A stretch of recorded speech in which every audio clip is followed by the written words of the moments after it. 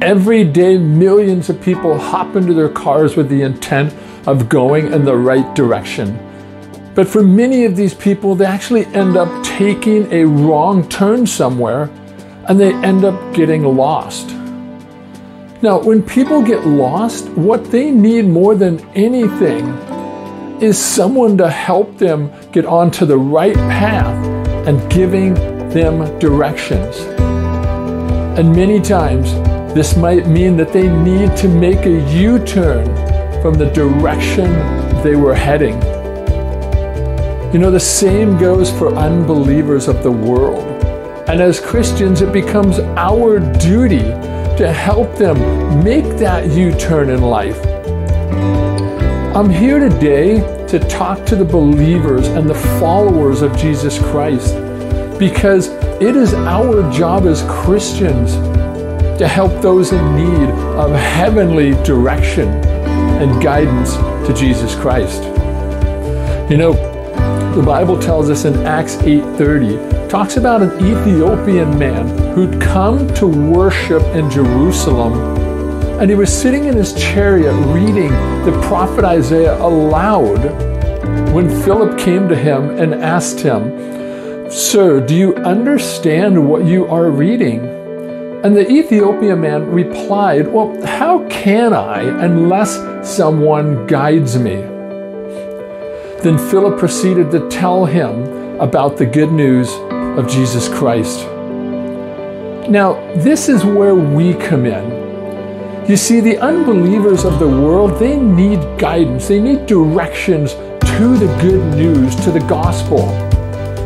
They need someone who knows the path to Christ and how to get them there. Much like Philip, it's our call to duty to show the others the way to Christ, to help them understand the good news and what it means for their life. Proverbs 4:11 says that I am teaching you the way of wisdom. I am guiding you on the straight paths. The Bible also tells us that what good is it, my brothers and sisters, if someone claims to have faith but does not have works? You see, light is used to symbolize God, faith, and holiness throughout the entire scriptures.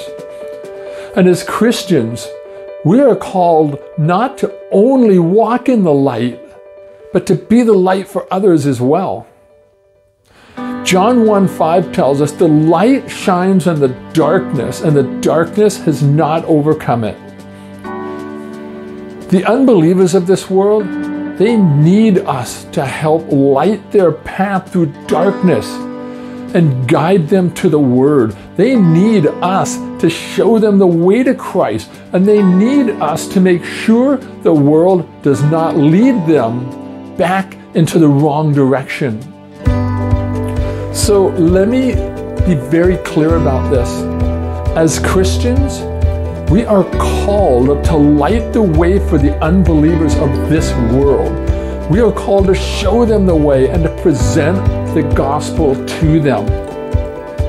And make no mistake about this, they are depending on us. So don't let anything stop you from lighting the path for the unbeliever.